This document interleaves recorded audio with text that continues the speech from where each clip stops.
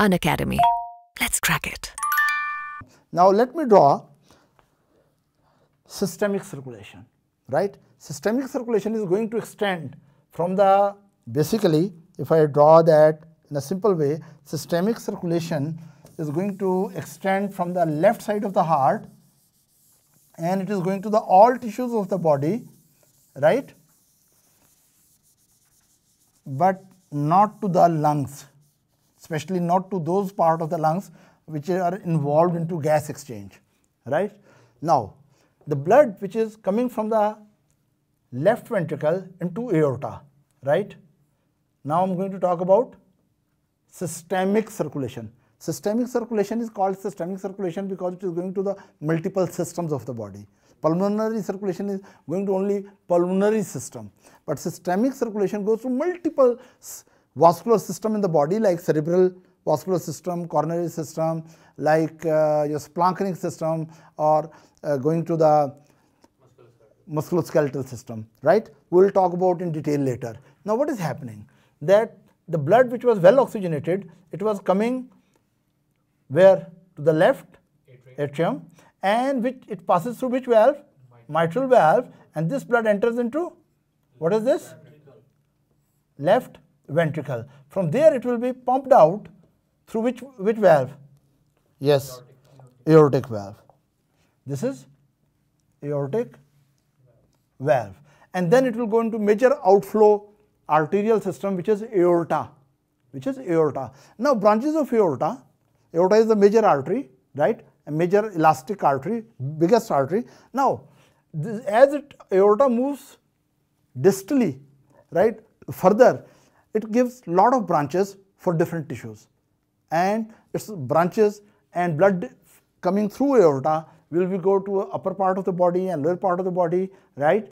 All systems of the body except those part of the lungs which are involved in gas exchange.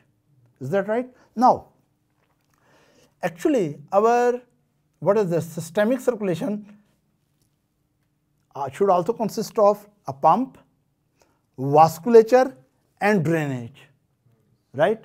So first I will make it brief and then I will in detail. Now, when we talk about systemic circulation, the pump of the systemic circulation is left ventricle. Pump of the systemic circulation is left ventricle, and then blood from the left ventricle, it is moving in through the aortic valve, right? It into systemic vasculature. Now it is moving into systemic vasculature, and this systemic vasculature, this is arterial tree, and then there are capillaries, right? These are capillary network, and then eventually veins, and these veins will drain into superior and inferior vena cava, and final drainage is, right? Atrium. Now this part of the circulation, vasculature, which is starting from the aortic valve, listen carefully. This part of the vascular system, right, which includes an arterial tree, breaking down eventually into capillaries, right, providing the oxygen to the tissues and removing the carbon dioxide and other metabolic waste, and eventually taking the blood away from the tissues to the heart, right heart, as venous system. Now this part of the system, this arterial tree, starting from aortic valve, this arterial tree, then what is this? Capillaries in multiple systems, like renal system, cerebral system, coronary system, right? And these capillaries eventually drain into, of course from here, the gas exchange occur in the tissue, that it is giving the oxygen and taking up the carbon dioxide and other waste products. And then this will drain into venous system, and this venous system will eventually drain to the through the superior vena cava and inferior vena cava, final drainage, which is a right atrium, Now, from this point, okay, let me make it very clear. From this point, yeah, what is this? Aortic valve. From this point onward, right, this arterial tree, then capillary systems, and then venous system, which is going back to the right atrium. From this point, what is this? Aortic valve. up to this point where blood is entering into right atrium. This is called systemic vasculature. What is it called? Systemic vasculature. But this systemic vasculature has a major pump which pushes the blood into systemic vasculature. This major pump is what? Left ventricle. So left ventricle is the major pump for what? Main pump for systemic vasculature or circulation, and eventually it will drain through the superior vena cava orifice and inferior vena cava into where? Right atrium. Right atrium, right? Now, right atrium is the final, which place? Drainage. But just up to the right atrium entry point, from aortic valve, systemic arterial tree, systemic capillaries, systemic venous system, up to this point where the blood is mixed venous blood coming from all over the body other than the pulmonary tissue. This whole is called systemic circulation. What is it called? Systemic circulation. So what did we learn? But no, it is systemic vasculature. It is systemic vasculature. And what is the difference between systemic vasculature and systemic circulatory system? Again, let's suppose we talk about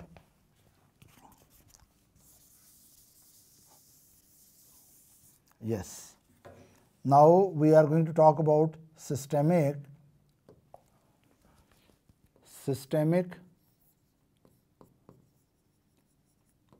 circulatory system or systemic circulation. Now this systemic circulation has mainly three components, right?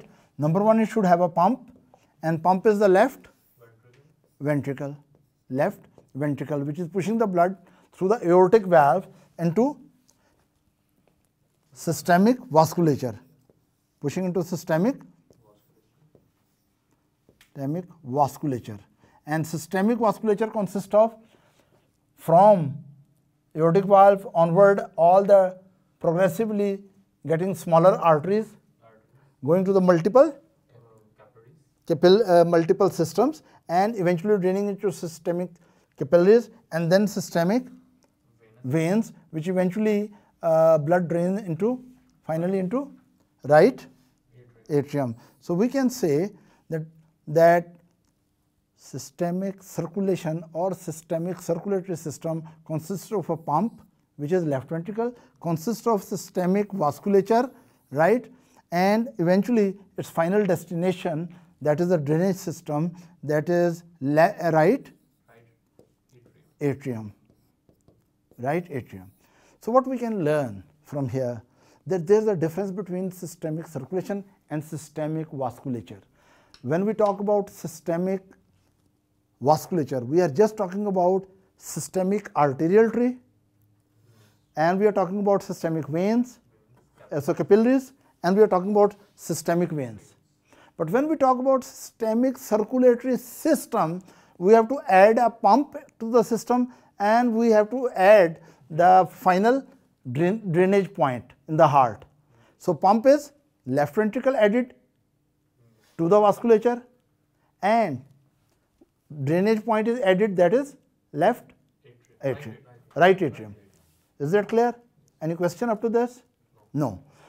After this, I want to tell something about the systemic circulation in detail, right? Let me draw the systemic circulation in little detail, that what is the percentage of blood from the left ventricle, right? That is cardiac output, right?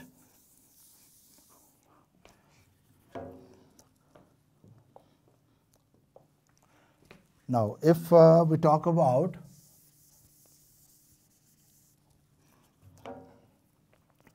when blood is coming out of the, what was this? Left atrium, left ventricle. This is, of course, mitral valve, and here it is aortic valve, right? Now, this aorta is going to give branches as it is moving forward, and these branches are going to different systems. These branches are going to different systems, circulatory systems. For example, at the top of the body, the blood which is going, that is called cerebral circulation. What is that called? Cerebral circulation. Now, the blood which is being ejected, remember, being ejected, not ejaculated. The blood which is being ejected from the left ventricle into aorta per unit time, that volume of the blood is called cardiac output, right? Now, cardiac output from the left ventricle is that if normally in a healthy person, usually there is 70 ml per contraction, which is called stroke volume, and multiplied by the heart rate per minute, let's suppose it is 72. So 17 to 72 is approximately 5000 ml.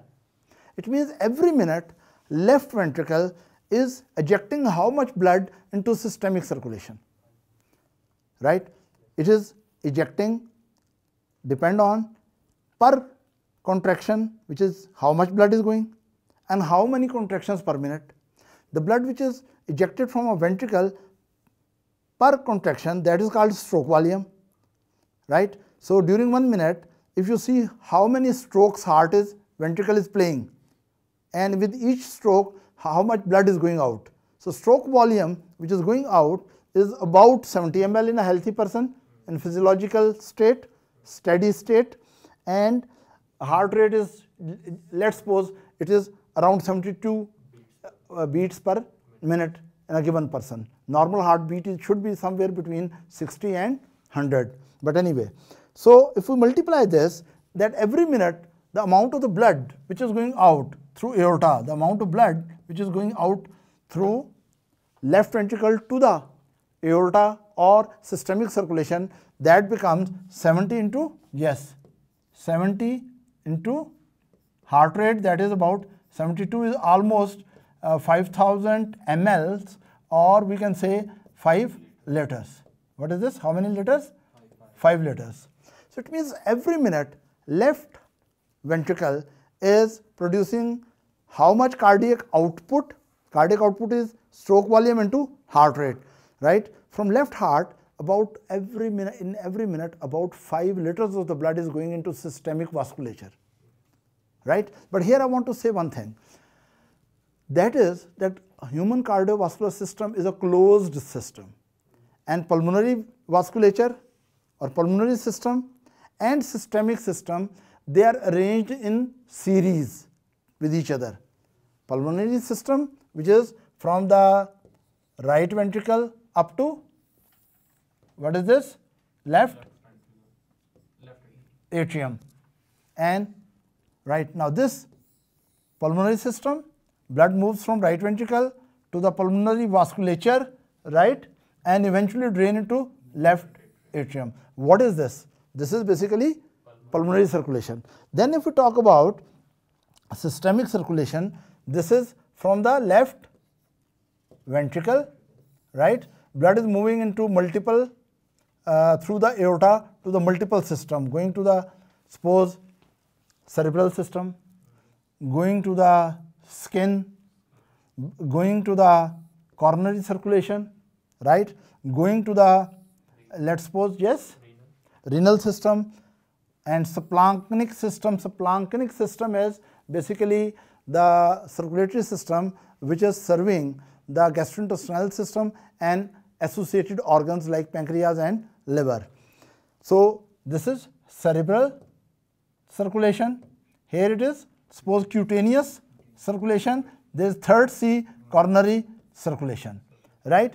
Here it becomes now splanchnic circulation, which is going to GIT and related organs, then renal circulation, renal blood flow, right, and eventually musculoskeletal system, right.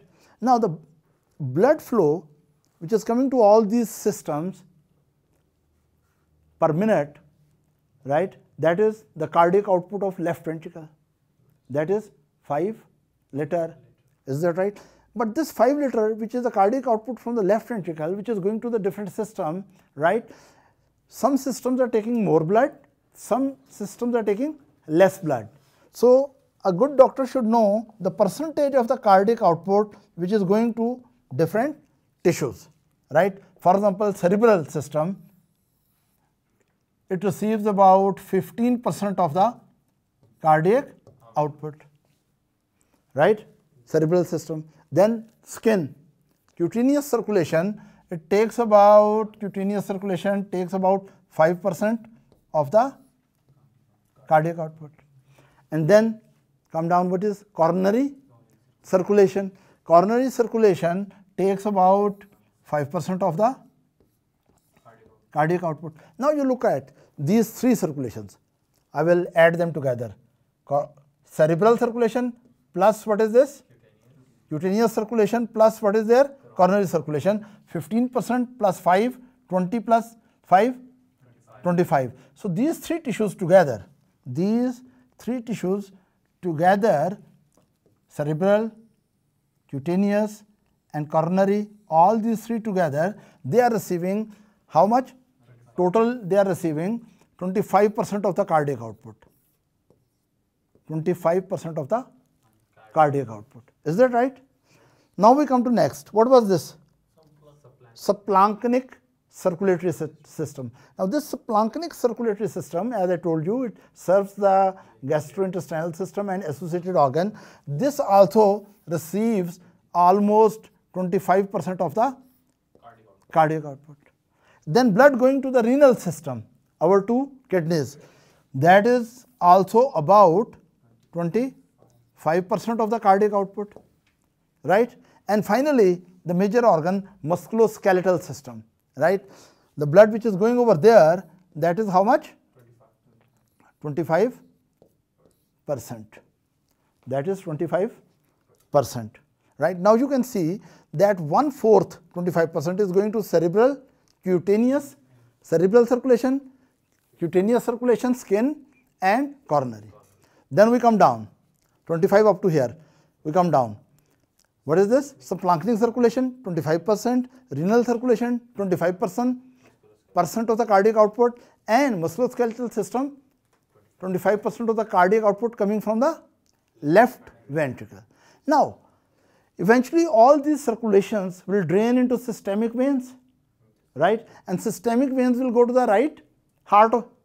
Now, the amount of blood which is ejected per minute, which is cardiac output of left ventricle into systemic vasculature, the same amount of blood should reach to the right side of the heart, and cardiac output of right ventricle towards the pulmonary circulation should be the same as it is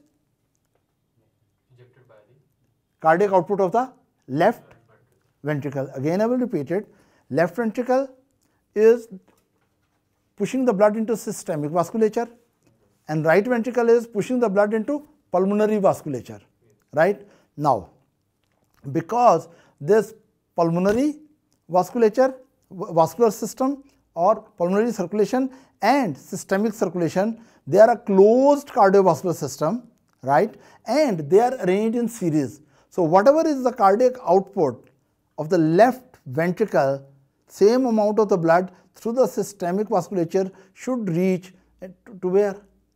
Right side of the heart. So cardiac output of the left heart and the right heart, or cardiac output of, to be more precise, left ventricle and right ventricle in steady state, physiological state, steady physiological state, cardiac output of both ventricles is almost equal or equal. Is that right? So let's take a break, and after the break we'll talk about the differences between major differences between systemic circulation and pulmonary circulation, right? Let's have a break.